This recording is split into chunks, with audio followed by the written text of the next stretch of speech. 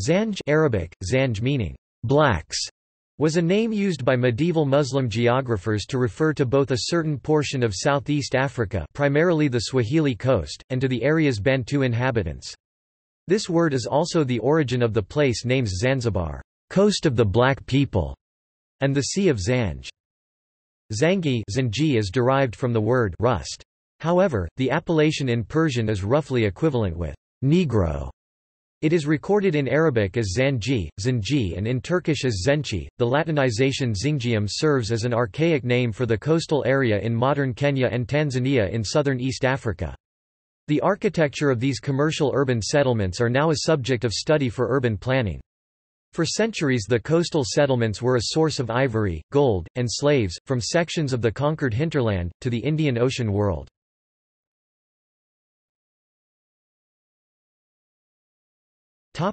Division of Africa's coast. Geographers historically divided the eastern coast of Africa at large into several regions based on each region's respective inhabitants. Arab and Chinese sources referred to the general area that was located to the south of Al-Misr, Egypt, Al-Habasha, Abyssinia, and Barbara, Somalia, as Zanj, Zanj, meaning the country of the blacks.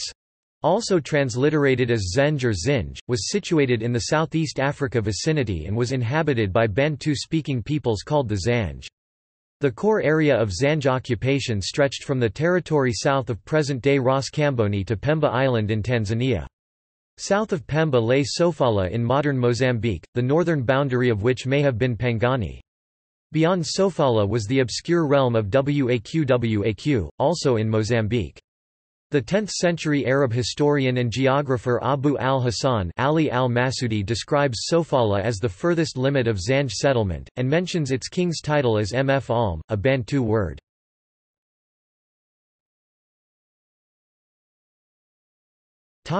Zanj territory.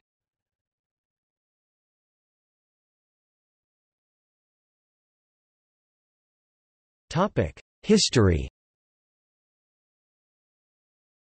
The Zanj traded with Arabs, Persians and Indians, but according to some sources, only locally, since they possessed no ocean-going ships. According to other sources, the heavily Bantu Swahili peoples already had seafaring vessels with sailors and merchants trading with Arabia and Persia, and as far east as India and China. Through this fusion, some Arabs intermarried with local Bantu women, which eventually gave rise to the Swahili culture and language, both of which are Bantu in origin, but significantly influenced by foreign elements, e.g. clothing, loan words, etc. Prominent settlements of the Zanj coast included Malindi, Gedi, and Mombasa. By the late medieval period, the area included at least 37 substantial Swahili trading towns, many of them quite wealthy. However, these communities never consolidated into a single political entity, the Zanj Empire being a late 19th century fiction. The urban ruling and commercial classes of these Swahili settlements were made up of Arab and Persian immigrants. The Bantu peoples inhabited the coastal regions, and were organized only as family groups. The term Shenzi, used on the East African coast and derived from the Swahili word Zanji, referred in a derogatory way to anything associated with rural blacks. An example of this would be the colonial term Shenzi dog, referring to a native dog. The name of a well-known dog breed, Basenji, means of the blacks. The Zanj were for centuries shipped as slaves by Arab traders to all the countries bordering the Indian Ocean. The Umayyad and Abbasid caliphs recruited many Zanj slaves as soldiers and, as early as 696 AD, we learn of slave revolts of the Zanj against their Arab masters in Iraq, see below. Ancient Chinese texts also mention ambassadors from Java presenting the Chinese emperor with 2 Senkai Zanji slaves as gifts, and Senkai slaves reaching China from the Hindu kingdom of Sri Vijaya in Java. The sea off the southeastern coast of Africa was known as the Sea of Zanj, and included the Mascarene Islands and Madagascar. During the anti-apartheid struggle it was proposed that South Africa should assume the name Azania, to reflect ancient Zanj.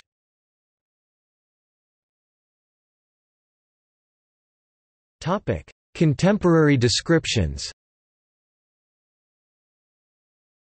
Arab descriptions of the Zanj peoples have been inconsistent. A negative view is exemplified in the following passage from Kitab al-Bad by the medieval Arab writer al-Muqaddasa.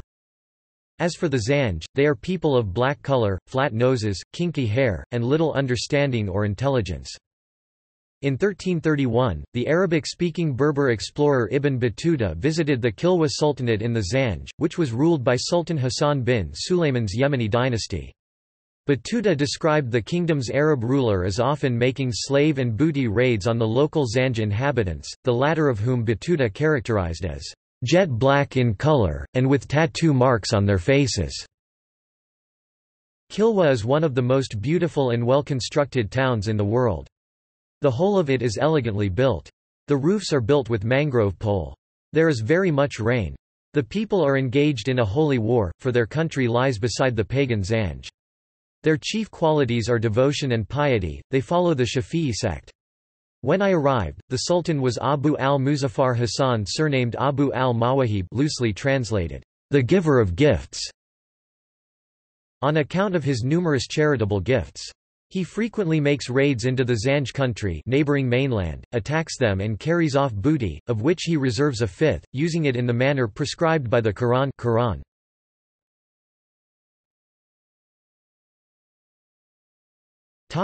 Zanj Rebellion. The Zanj Rebellion was a series of uprisings that took place between 869 and 883 AD near the city of Basra, also known as Basara, situated in present-day Iraq.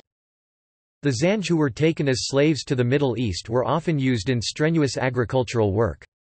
In particular, Zanj slaves were used in labor-intensive plantations, harvesting crops such as sugarcane in the lower Mesopotamia basin of what is now southern Iraq.